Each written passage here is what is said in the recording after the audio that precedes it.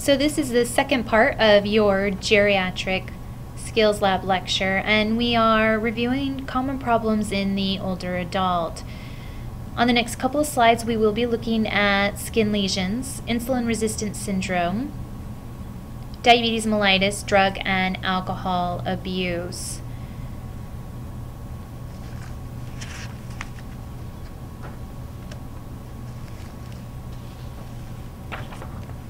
With prolonged exposure to sun with in the geriatric patient, there are many different skin lesions to be aware of as you're interacting with them. The first one is xanthomas, which is a fatty deposit on the eyelid. Acrocordon are skin tags that are flesh-colored. Ectictic keratosis is the normal aging growths that are precancerous, and they can look like colored plaques. Seborrheic keratosis are benign wart-like lesions. Cherry angiomas are vascular lesions, they're tiny red spots. Senile purpura are also vascular lesions, they're fragile blood vessels, red to purple spots, and essentially are ruptured capillaries.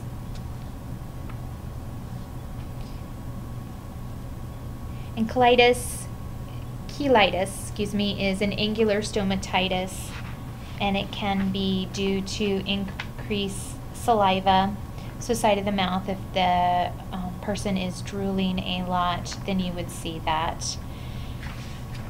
On this slide, I've also included signs and symptoms of cancer. And you're looking at the symmetry, the border of the lesion, the color, and diameter.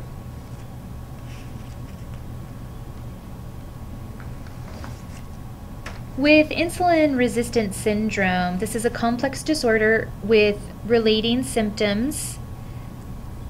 This diagnosis is comorbidities, I should say, listed: obesity, heart disease, hypertension, gout, polycystic ovaries, have a common link of increasing the risk of diabetes, mellitus, and heart disease. Insulin resistance syndrome also is often referred to as metabolic syndrome. This is a hyperinsulin, results in elevated blood sugars, causing hypoglycemia if meals are delayed, and it increases production of the adrenal hormones. So you'll see an elevated heart rate and tremors. These people have an increased incidence of atherosclerosis, gout, and have an increased risk for, again, heart disease. Let's look at diabetes mellitus now.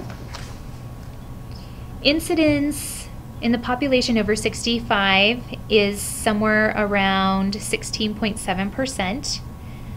Prevalence, the rate does increase in the male population more so than females. Non-Caucasians are 20% more likely to develop the disease. And the PIMA, American and Canadian Indian group, have a 50% rate of diabetes. It is often genetically linked with them, and it's related to also nutritional factors. Other contributing factors include an increased fat intake with diets, higher calorie diets, and a sedentary lifestyle.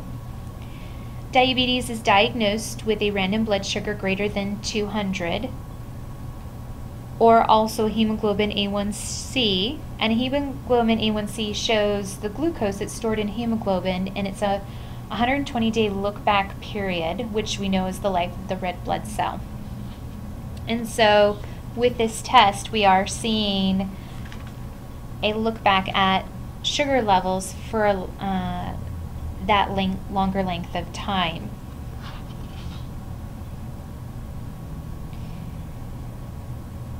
The picture I've included in this slide shows you the symptoms of diabetes. Polydipsia, polyphagia, so increased thirst, increased hunger, and increased urination, polyuria, are the most common signs associated with it. We know that with diabetes mellitus there is a decrease in insulin production or cells becoming resistant, increasing the sugar in the bloodstream. And this is actually what makes the person thirsty.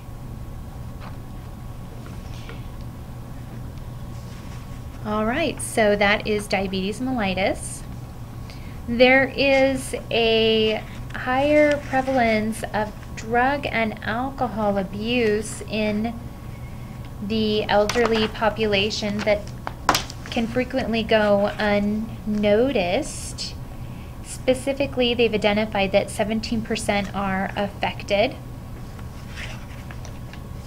with drug and alcohol abuse. A nutritional assessment should be done. You want to check their protein intake, also assess what types of food are they eating, and you should also be observing any changes in personal appearance. I have put up some clinical and lab criteria that are related to specifically alcohol abuse, and you can see them here as far as bilirubin, albumin, and the prothrombin time.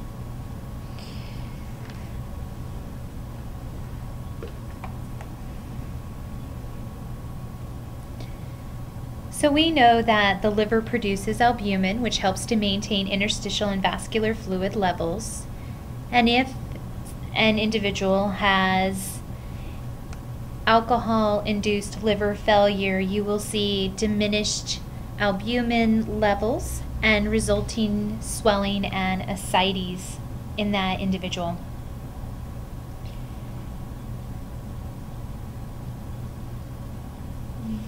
The associated elevated bilirubin is related to red blood cell breakdown in the liver.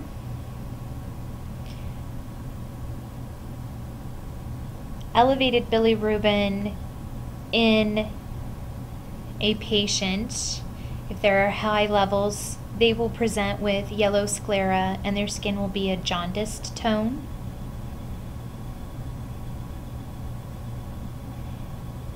Also, if liver function is impaired, there can be higher levels of ammonia, and that will result in encephalopathy, which is swelling of the brain. Remember that a normal function of the liver is to convert ammonia to urea, which then is excreted by the kidneys. And as the liver becomes impaired, it cannot properly do that, and then resulting in damage to the brain. So that concludes my geriatric assessment. Thank you.